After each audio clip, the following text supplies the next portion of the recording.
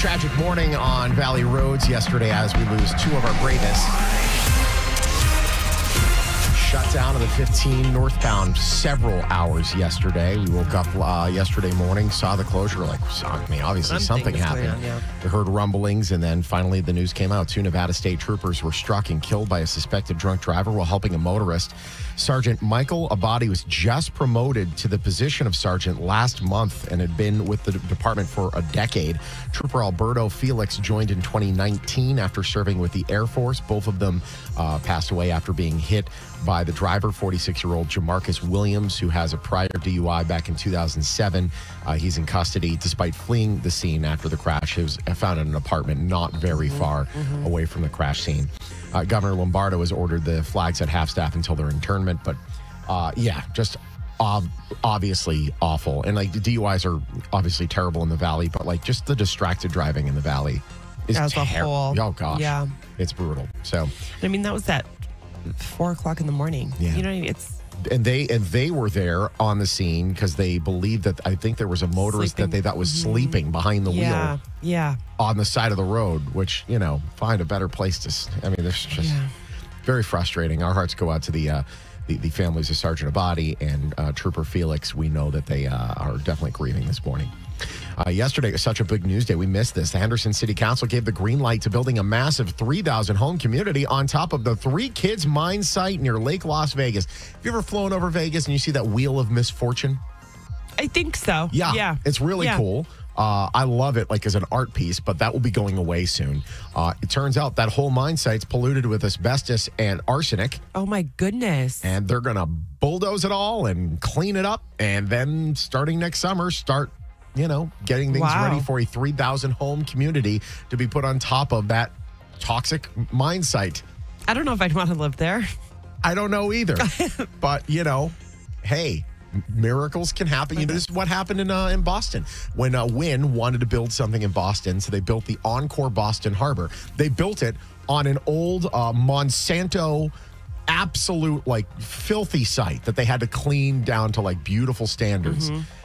If they can clean it, awesome. But there's a whole bunch of mines there and sinkholes and all that stuff. All of a sudden, your house is just going to fall in the hole. I don't know. Interesting. I don't know if I'd live. If I would buy a house there. The way that the homes are right now in this city, they'll sell. Yeah, right. They'll sell, and it's right near Lake Las Vegas. It's right there. So if you want to get far enough away, but you want to spend Lake Las Vegas money, there you go. Yeah. And maybe you'll end up 400 feet underground. A trip back to SoCal after F1 weekend turned into an off-road adventure for many. The 15 at State Line was shut down for a bit due to that vicious dust storm that happened on Sunday the 19th. Instead of stay put, though, many people, they just went to their Google Maps, and Google's like, hey, I can help. Don't ever believe Google when it says it can help. It's like, hey, you could save 50 minutes if you take this route. So hundreds of people did. It reminded me of your story as soon as I saw it. It's literally my story. Okay, I guess I'll take this road. Okay. Go into the dirt. Off-roading. Yeah. You got Passats off-roading. You got Civics off-roading. All of these cars that are not meant for off-roading are off-roading. Right. And guess what happens? Tires fall off. Parts of cars fall off. Bumpers getting ripped off. Thousands of dollars per car with damage. Stuck in the dirt off SEMA Blinken Road, which is the same road I was off of. 2016. They do this all the time. They think all those dirt paths are roads. Right.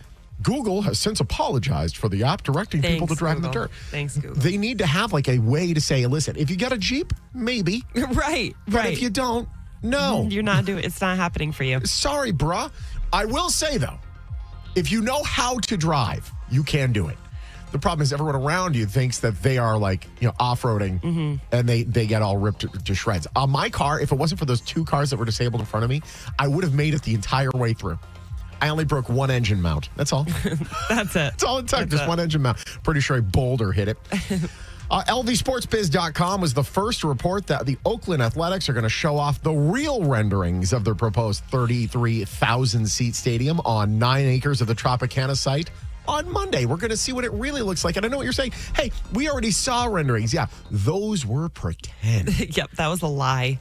Remember, it was going to have the beautiful view of the Strip. There's going to be buildings in the way of that view. Gosh. Hey, you know that Grass. Yeah, the grass around it. No, those will be buildings and casinos. Yeah. And also that retractable roof. I don't think there's been a 9-acre site that has had a retractable roof. You need like more land to pull that off.